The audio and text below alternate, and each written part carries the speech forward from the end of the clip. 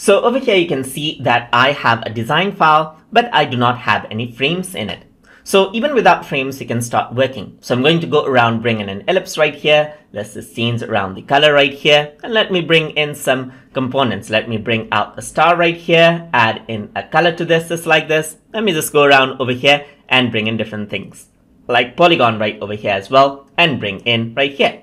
So now let's say I want a frame of this exact size. So what do? I simply select this out right here by clicking and dragging, and then I can right click on this, and over here I can go around and click on frame selection. Once I do that, what happens is that a frame is made out of the selection that I have according to the size of the components that I have right here.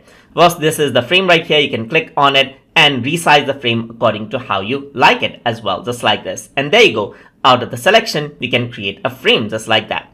You can also go around right here. So let me just go around, create another shape right here, and right click and create a frame right here. You can frame selection, and there you go. A frame has been added on to the selection of the shapes that you have. So that is how you can add in frame to selection inside of a design file in Figma. So hope you guys learned something as always. And as always, please like, comment, share, and subscribe.